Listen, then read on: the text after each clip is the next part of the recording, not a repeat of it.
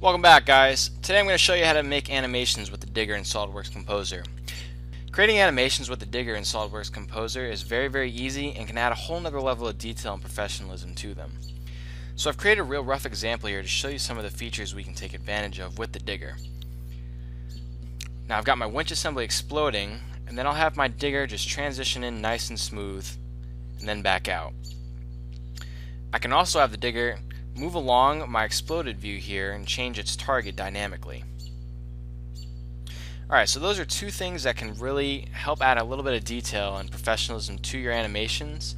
And now I'm going to go ahead and show you how to do that. So to start, let me just delete all my keyframes so we can start fresh. And then I'm going to drag in my exploded view that I created before.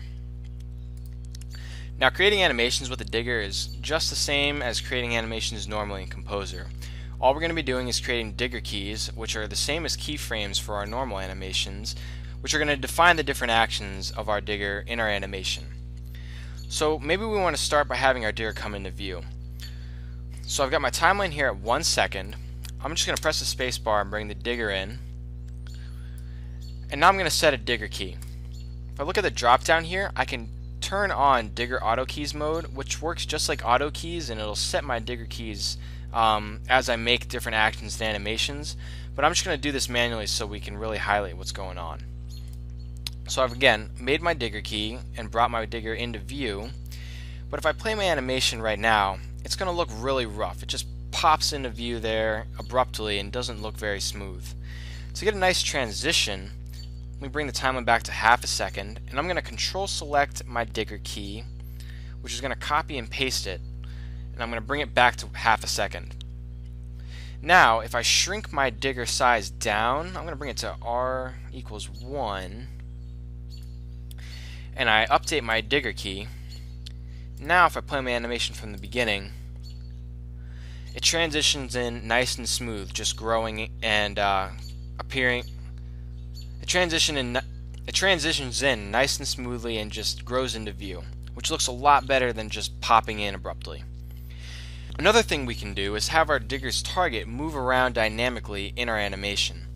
To do this, I'm going to just drag my timeline out here to 6 seconds. And now what I'm going to do is just change the digger's center of interest to the end here.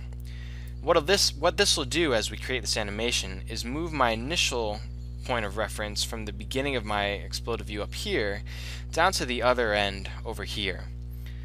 So if I create a digger key and now play my animation from the beginning, our digger transitions into view and then moves along our exploded view. Finally, we're probably going to want our digger to get out of the way or leave our animation. So all we're going to do is the reverse what we did to bring it in.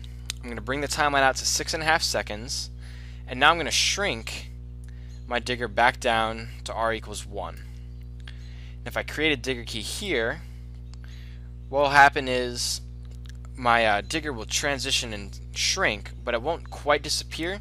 So all I need to do is go one more step, tell my digger key to disappear, and then finally set another digger key.